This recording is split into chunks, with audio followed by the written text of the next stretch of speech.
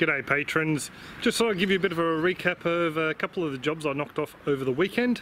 So you guys might remember the green IBC netted compost cage down beside the side gate here. Well, that's no more. Instead we have one of the inserts from the earthen beds I got from Paul. They're the aquaponic grow beds that I've turned into a turmeric bed and ginger down the back. That one's got holes in the base that allows water to come up for the soil, so I've just put a little bit of shade cloth down the bottom and popped in the compost. I've already used a little bit of it, just screened it out for other projects that you'll see later in the week. With the remaining timber, I've just rested it against the fence. The reason being is we get eastern browns here, and Maya and I think we found a skin of one under, actually behind the aquaponics when we were doing the shade cloth the other day. So just resting against the fence I can actually see what's behind it. Down in here I've got all the fine twigs in this container, and we'll use that in the little brazier out the back come winter. And I wanted to show you these guys. This is a bit of a pest that we have here. It's an asparagus weed. It's pretty invasive. It sends out runners and then another little crown like this and then runners. I'm not too sure if it's related to the asparagus we eat. I'm fairly sure it is. And there's another similar one to this. I don't know if it's this one when it gets more mature or another variety. It'll send up vines as thick as my finger with little spikes on it. So it's a real pain. It'll climb to the top of a 10-metre tree, no worries whatsoever if given the opportunity. So dug as much of that out of there as I could. And that's my little landscaping feat, just using some more branches from the tree.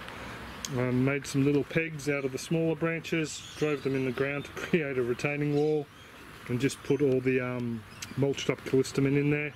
Hopefully that'll suppress the other weeds, but I do know there is one asparagus vine just under the edge of the wicking bed I couldn't get out. The wicking bed has the moringa in it, a couple of pretty flowers, just the amaranth down the bottom there and the yellow flower just there. And I also noticed up the top I have a lonely seed pod on my moringa. So I'm not sure when this thing actually set. I'll just zoom in for you. I'm not actually sure when this thing set. It was probably a week or two ago and I've just missed it. But we're going to have our own seeds, so I will start off my own seeds. And yeah, we'll see how that goes. See if I can zoom out without zooming in again. There we go. Down next to the bed, I've done the same thing. Used some cinder blocks or baesso bricks over the back with some treated hardwood just near the fish tank to hold it all in. A little bit of a retaining wall down the front. And I found a turmeric down here. I don't know if it missed the compost bin when it was here. I've just set it back a bit so I can see the overflow from that wicking bed. So yeah, I've done a few bits and pieces in there with some strawberries. Sowed out some bits and pieces in there. Removed the amaranth. But what I wanted to show you down the back was what Bianca, Kira and I got up to. Some Queensland arrowroot I need to put in a compost cage. We removed a lot of the bricks or the pavers from this area down here. So we've just got them set up against the grow bed, wicking bed. That wicking bed's coming out by the way at some point. So yeah, it was pretty easy to do. I put a little bit of cardboard just on the back of the trolley so the pavers didn't fall out between the edges. Geez, Lizzie, do you want to play ball? She doesn't know it, but we're going for a WALK after this. Yeah, so I'll show you the length of the chicken coop will be from that paver there roughly to that paver there. North is that direction, so I'm going to have the tin set up here, and because we also get our rain from that side as well, so I want to keep the girls nice and warm, and that will hopefully keep them during winter. They'll get a little bit warmer. Through summer they're probably going to end up getting a little bit hot. So what I'm planning on doing is just beside it, just round about here, is growing the dwarf mulberry. I'm not too sure whether I'll do it in a wicking bed or not yet. We'll just wait and see. But have the dwarf mulberry set up there so it'll grow over the top of the chicken coop. And then because they're deciduous during winter, the leaves will fall and yeah, they'll be able to get nice and toasty. I think she's an addict, folks. She needs counselling. But yeah, so the tin's probably only going to go from there.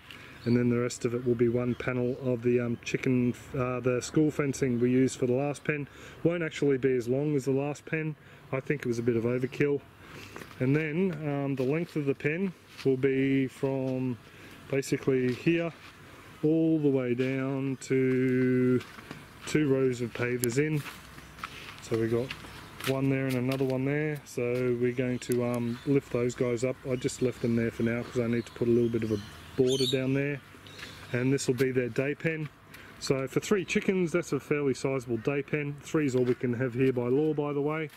So if we had quails, we could have hundreds apparently. There's no restrictions, but yeah, just with chickens, which is what we want, yeah, we can only have the 3. These beds, Bianca and I were talking about it, and we might be better off just scattering it over the ground here, and then growing out some sort of greens crop over the top before we get the girls, and then just letting them have at it. I'm sort of liking that idea. That way, these beds basically, they haven't been fed up in so long, and we'll be able to get a little bit of a crop out. Obviously, I need to lift up my weed mat down here. Some of the weed mat is actually old chicken feed bags that Kira was saving all the worms, compost worms she found under them, and put them out into the garden. I'm going to try and leave this marigold because I like the splash of colour they give. Yeah, so that's pretty much all what we got up to yesterday and today. And of course I'll be saving all this weed mat because I can use it in other beds.